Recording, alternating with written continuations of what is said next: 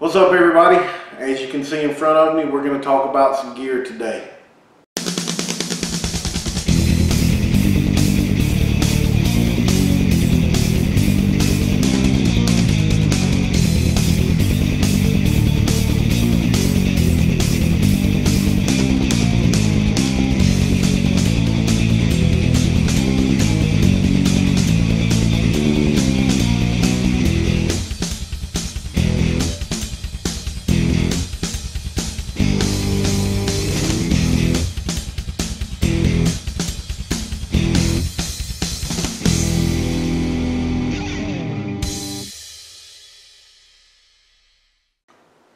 Welcome back, everybody.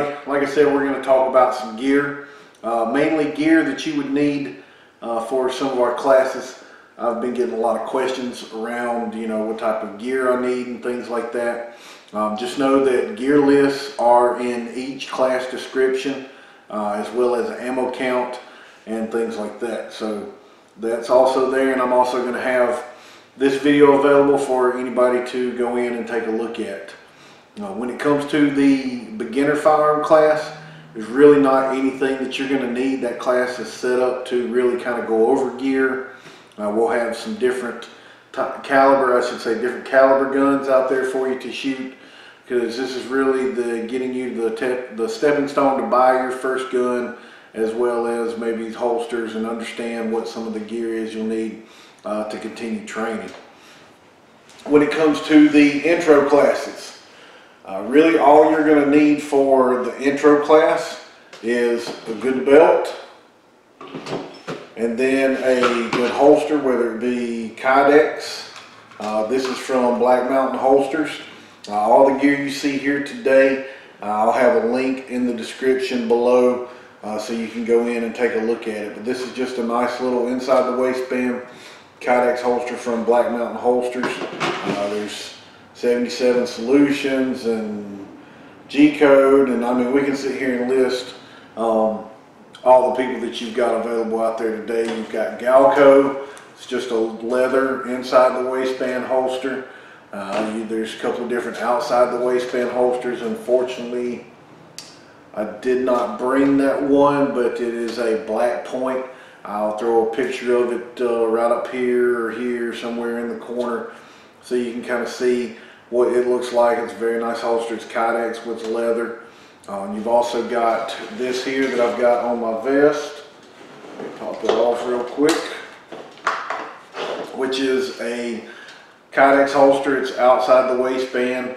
It's the XST Kydex holster from G-code. I've got this to carry on my vest, and I've got it to carry on my belt as well. I can pop this attachment off, which I'm going to go over here shortly, and put it onto just a regular duty belt, or it can fit onto your battle belt, war belt, whatever you want to call it. I like it. It's a great holster. You've got double retention, so you've got the retention of the holster itself, plus you have the latch that comes over the top. It's just a little thumb press. And then you've got your RTI attachment to go from one attachment to a different attachment. So that was one reason I went with G-code, is there's tons of options that are out there now. There's other Black Hawk 511 do things like this, but I like the G-code, veteran owned and operated, so that was another thing that turned me onto it. But this is a holster that you can use with the intro to handgun, or come with whatever holster that you might have already. You're more than welcome to do that. I'll make some recommendations on maybe a better option if you need a better option, but that's all going to be assessed when it comes to the intro to handgun. The intro to rifle, you don't have to have a vest unless you want to go ahead and get a vest. And when it comes to the fighting classes, you'll definitely need a good belt with the handgun, a good holster, and some mag pouches. I'm going to go over that here shortly.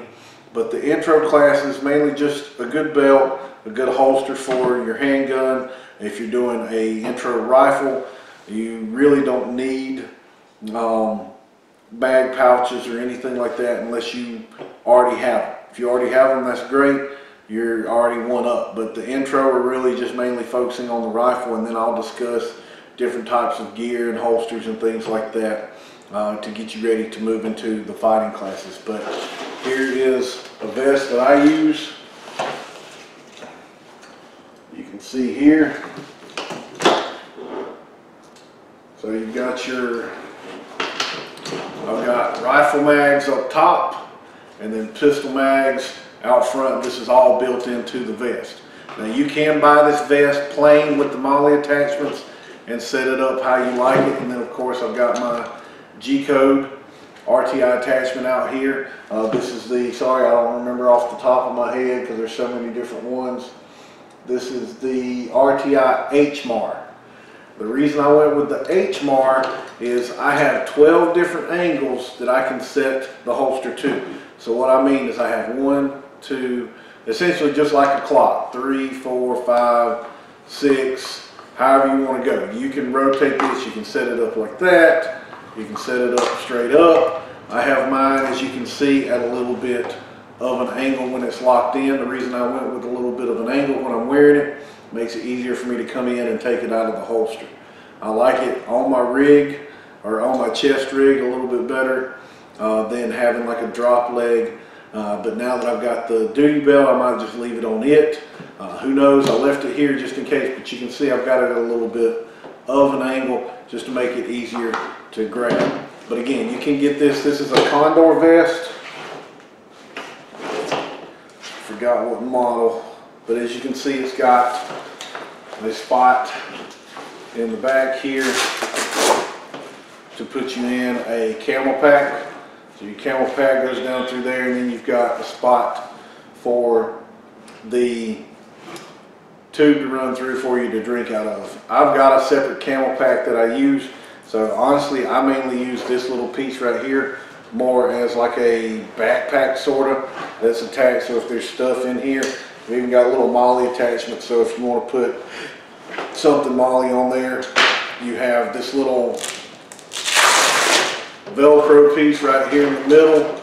You know, I've used it to put extra mags down in if I've been doing some crazy training. You can put paperwork down in here, whatever you might be, and then you've got another little mesh attachment right back here at the back that you can store stuff in.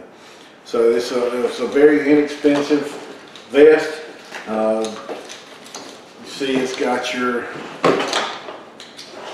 attachments here just like that. It locks in, and then you just throw it over your head and arm, and then this comes down and under your underarm, loops in right there. And then you've got this that goes around the back to keep it from flopping around. This will go around your back. You've got the attachment there. So it'll go right around your back and latch on. So this is the Condor vest. I get questions all the time as far as plate carriers for rifle classes and pistol classes. My advice, if you're going to use a plate carrier and you're wanting to run plates, put that thing on before the class and wear it around the house while you're doing stuff, whether it be vacuuming, mopping, washing dishes, cutting grass, weed eating, whatever you might be doing around the house. Put the plates in it, put it on, and get acclimated to it. I promise you, the ones that have listened to me and done that, they make it all the way through the class with the plate carrier. The ones that have not, and they've just shown up, thrown it on, about an hour and a half left in the class, they're pulling them plates out, sometimes even sooner. So plate carriers, I don't care. If you're going to wear them, put them on ahead of time, get acclimated to it. Truthfully, even if you're just getting a vest like this, and I have what, 6, I can get 6 rifle mags with 1, 2, 3, 4, 5, 6 pistol mags. And then of course the pistol. Put that thing on and get acclimated to it. Now I'm not saying load up your gun or anything like that, but put some ammo in your mags, put it on, get acclimated to it. I'm telling you, it's going to make a world of difference when you get out there and start running and gunning. A huge, huge world of difference. But again, there's these, there's plate carriers, there's some people call them contractor rigs, which is essentially just a small rifle plate carrier that would fit and go around your shoulders, and it would just fit right here. Makes it where you can put a jacket on. It doesn't really, you can't really tell that you've got mags in there. It just kind of makes you look, you know, swole or a little chubby depending on where you wear it. And then you've got your standard, this is a 511 tactical series. What's the style? 59485, but it's in their tactical series. As you can see, I can't really bend this in half. That's what you want to look for when you're looking for a good belt. If I can take it and see how I'm grabbing it like this and I'm trying to squeeze it, what I'm trying to do is fold it together like that. If you can squeeze your belt and fold it together like this, so where it's doing, essentially your belt's here and it's folding up like that, it's not a good belt to be carrying a gun, especially a gun with some extra mags. It's just not going to work. I like this. It's just a quick little Velcro system here. Around she goes. So it's very, very good. I enjoy it a lot, but I will probably be using more of the war belt, battle belt, whatever you want to call them. Set this stuff off to the side here. Got those holsters. So as you can see, you got your Cobra attachment here in the front. And then of course you got your underbelt that is Velcro. So you would put this underbelt on through your belt loops, and then the top part of the belt would just Velcro right over the top and then latch in. So I like this a lot. There's others out there that have them. Some of them are a little wider, that have a little bit more padding to it, maybe a little bit more comfortable to you. But this is the Safe Life Defense duty belt, and I really liked it a lot. I did a lot of searching, watched a lot of reviews, and this to me was the best option for me. Plus they also allowed me to make payment increments onto the belt when I bought it, so that helped out. Not that it's any more pricey than any of the other belts that are out there, whether it be VTAC, Bravo Concealment, G-Code's got belts as well. It's right in line with what everything else was, but just because of the options to do installment payments made it a little bit better for me. Made it a lot easier. I've got more G-Code on here. These are G-Code. These are the Scorpion soft shell mag pouches. I like these a lot. I've got two for the rifle. I've got two for the pistol. And of course with the Safe Life, I've got MOLLE attachments from one end of the belt to the other end of the belt.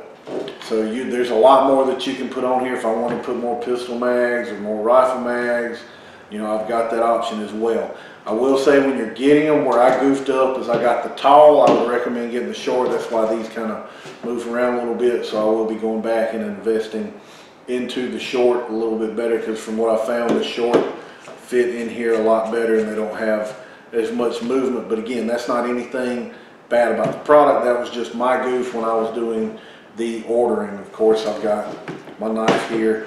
You know, you don't have to have a knife on here. I do. No, I don't have my medical kit on here. I got that in the vehicle that I keep in the vehicle sometimes. But this is, you know, pretty much some of the things that you're going to need as your training advances. But again, now for the fighting pistol, you don't have to have a belt like this. You can have just your standard 511, just your regular belt like this. So this is only if you're, you know, depending on what you're wanting to do. Again, for the rifle class, if you want just a battle belt, duty belt, war belt, whatever you want to call it, whatever the company calls it you buy it from, you have that option where you can do this and do a pistol class or a rifle class with this one system right here. And if not, you've got your chest rigs. So there's different options out there, and you know, unfortunately, it's not one of those things where you can go to a store and be like, oh, I want to try this on with this gun and see how it's going to fit. A lot of the stuff I've done over the years has been through trial and error. Now, that is the downside to some of this stuff. and not being able to put it on and kind of wear it around. Even just your regular, your regular holsters like this right here. Getting a good holster that you like that's going to fit comfortable is trial and error. I would do my research, go in and see what other people are doing as far as reviews. But this is pretty much some of the stuff you're going to need depending on what you're taking. You can get vests like these if you're taking a shotgun class, where again, these mag pouches aren't attached. You can change it around and set it up strictly for shotgun. You can buy attachments for your belts like this to set it up for shotgun. So you've got tons of options out there depending on what you're taking. I just wanted to give everybody, a quick look at some of the things that I've used when I was training and what I use when I'm actually teaching a class. So here's some of your options. A lot of people have been asking about this. I apologize that it has taken me so long, but we all know, if you've been watching the page and everything, what I've been dealing with, and I'm going to have a video, kind of an update on that to let you see, give you an idea of what's going on and what's been happening. The other thing real quick I want to talk about, as you can see here, are ears. These are Walker. I like these because they fit very comfortably over the ear, and you have your little microphone system here. So what it does is I can just put this on, turn it on, and leave them on while I'm conducting class, and I can hear, what people are saying. No, not everybody will bring these. I'm not going to require you to have these. I can talk loud enough to where you'll still hear me even if you don't have some of these. But I like these because I really don't have to take them on and off, on and off, on and off. I can leave them on and be able to talk to everybody just like we're having a conversation now without having to really holler. They've got some really fancy ones where you can Bluetooth and talk to each other. So that might be something I may be looking into the future and start providing, the hearing protection and stuff like that, where I can just talk through the Bluetooth like that. But for right now, good set of ears, whether it be something that goes over the ear, something that goes in the ear. I have some people that will wear the in the ear and even get these. So it's really on what you want to do, but I've been doing this for quite some time now. I've never lost my hearing using something just like this. I will say rifle shotgun, I would wear something more like this. Pistols, I can probably just get by with sticking some little styrofoam stuff in my ears, but rifle shotgun, you definitely need something like these. Walker is a very, very good product. Again, these are the Walker Razor headphones, headsets, whatever you want to call it, but very, very good product, very inexpensive. So you kind of see the different options that you have out there.